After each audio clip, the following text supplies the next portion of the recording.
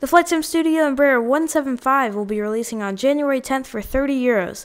This is an early access version, but it will be out for purchase, and that's all that matters. They will be releasing this through the Aerosoft official store. They announced this in a community post, which was a huge surprise to me. This is in breaking news, as we haven't had much news on the Embraer's release date. The E-Jets have been previewed over the last month on the Aviation Lads channel, showcasing all parts of the aircraft.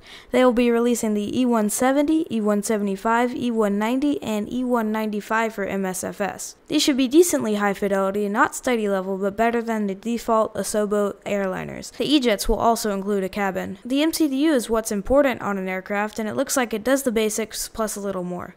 The modeling looks pretty good enough for €30. Also, the aircraft will have custom ground handling, which is nice. I'm still thinking about getting it, but I probably will. This aircraft will be getting updates every second week until full release, and the Embraer 170/E175 will be discounted to you at full price if you buy it now. I hope this video helped you stay informed with this project, because I know it's highly anticipated. I'm sorry for such a short video, but I wanted to get it out as soon as possible while giving you guys the right information as well. Let me know your thoughts on this project in the comments, and everybody have a great day.